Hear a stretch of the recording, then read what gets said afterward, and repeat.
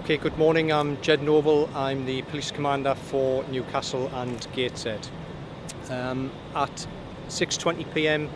Last night, we received a report of a male having been stabbed in the Eldon Square area of Newcastle city centre.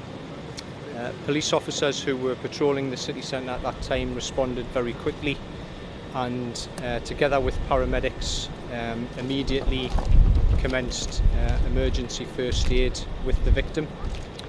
The 52-year-old victim was taken to the Royal Victoria Infirmary, where very sadly he was pronounced dead.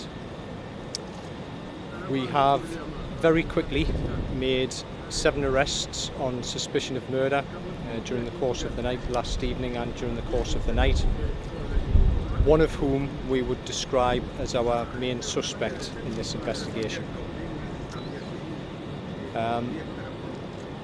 Clearly this has been a terribly tragic incident occurring in our busy city centre, and our thoughts go with the family and friends of the victim. The investigation is being led by our dedicated homicide detectives, and the family are being supported by our family liaison officers. As I've said, this is an awful incident which has occurred in a busy city centre, leading to terrible and tragic consequences. We are at the very early stages of the investigation, and I'm sure you will appreciate I can't go into great detail at this stage because I don't want to jeopardise any future prosecution.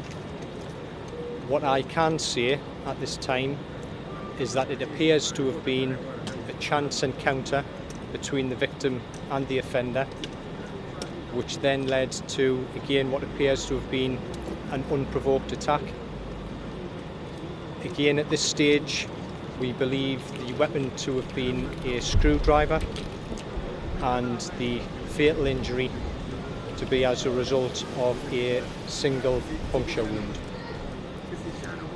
I'm acutely aware that this will cause a great deal of concern both to the public and local business, and we have already increased police patrols within the city, and we will continue to do so to make sure that people are safe and feel safe.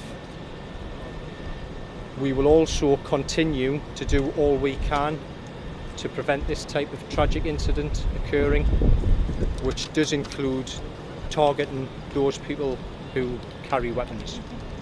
It was at a busy time of evening, lots of shoppers, lots of people going home from work.